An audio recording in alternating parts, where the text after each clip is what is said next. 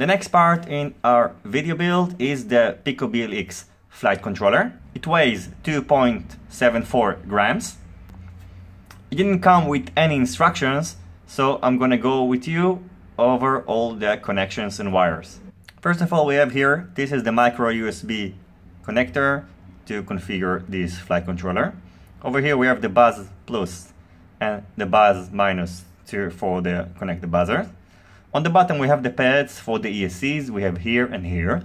Now I read on Banggood that these battery pads are reversed, which means here it's the, instead of being here the plus and here the minus, this is the minus and this is the plus.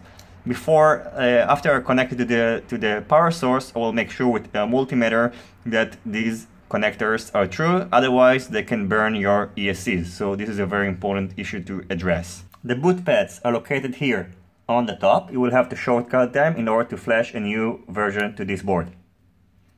The connectors for the VTX are connected here. This is the plus and this is the minus, so you connect it to your video transmitter. Over here you have the pads for the S-bus. If you want the board to work with S-bus, you will have to short these two pads, which means you have to solder them, and if you want PPM, you will have to solder these two pads. The receiver is going to connect to these three ports. The ground is going to be connected here, 5 volts, and here is the signal. We're going to connect our LiPo battery to these ports. The battery plus is going to be connected here, and the battery minus port is going to be connected to this port. It supports between 2 cells to 6 cells LiPo batteries.